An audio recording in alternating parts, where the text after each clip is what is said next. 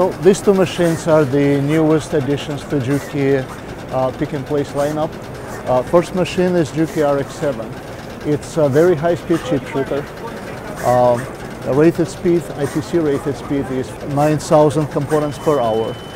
It has two placement stations, and each placement station is serviced by a rotary 16 nozzle head. The head is designed to place very large number of components at the very short period of time, very accurately. The machine has dual conveyor rail capability. Each trolley can hold up to 19 feeders.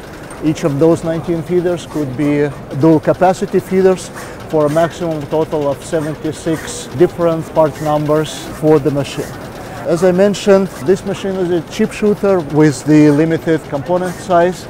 It can place components up to 5 by 5 millimeter. Everything larger than that goes to the next machine in line.